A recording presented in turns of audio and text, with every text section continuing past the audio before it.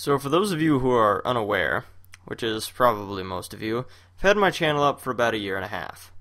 For those of you who have been subscribed to the channel for a while, you remember me putting up a video explaining my YouTube resignation. Basically talked about how school was going to be quite cumbersome. I was going to go to college, and about how I thought I should focus on that instead of YouTube, which I did. I didn't make any videos in the first or second quarters, but then I started making more videos because it hadn't quite hit that cumbersome point yet. Well, today I plan on talking about how I plan on hanging up the YouTube hat once and for all. I'm fully aware that I'm an absolute garbage commentator and that I have the subscriber count to prove it. Sometimes you just have to know when it's time to stop playing around and time to actually do something with your life besides YouTube.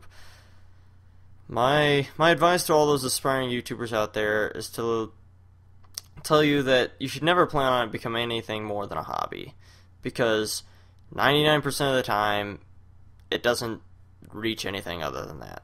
My current priority is probably going to have to be school again, so I'm going to have to bid thee farewell.